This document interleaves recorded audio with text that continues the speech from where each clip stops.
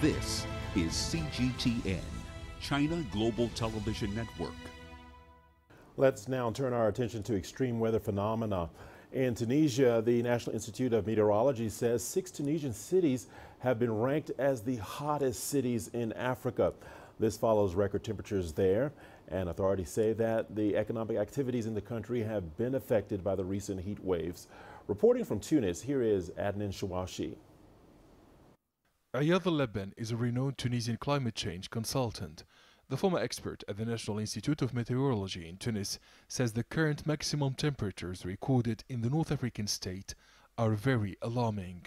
We've recently observed an unprecedented heat wave.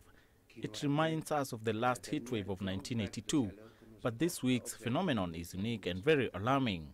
It's one of the few times that temperatures in the north of Tunisia are much higher than temperatures in the center and the south of the country. This is a real abnormality because temperatures are naturally cooler in the north.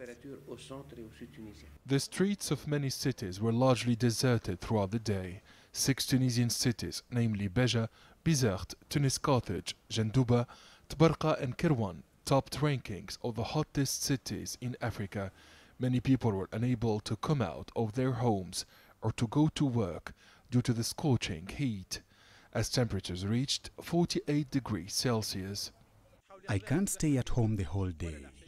I am trying to adapt to this heat by practicing sports very early in the morning or late in the evening when the temperatures are cooler. We should all take care of our children and elderly people because this weather is dangerous. They need to stay hydrated and protected while avoiding the sun.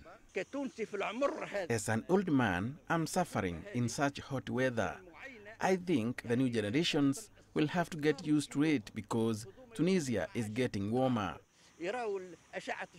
Experts say that hot weather has driven up energy demands across Tunisia.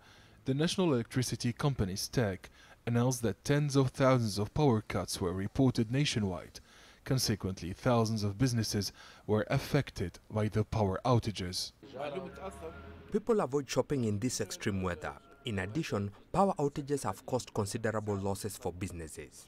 The computers, air conditioners, and all electrical equipment are now not working. The city of Kairouan, in the center of Tunisia, set a new record high temperature of 50.3 degrees Celsius on Wednesday. Authorities in Tunis said this weather is unprecedented in Tunisia's history. Kairouan is the second hottest place on Earth and the hottest spot in Africa. The current heat wave has attracted people's attention to global warming and climate change. The National Institute of Meteorology announced that temperatures are expected to drop gradually during the weekend. Adnan Shawashi, CGTN, Tunis.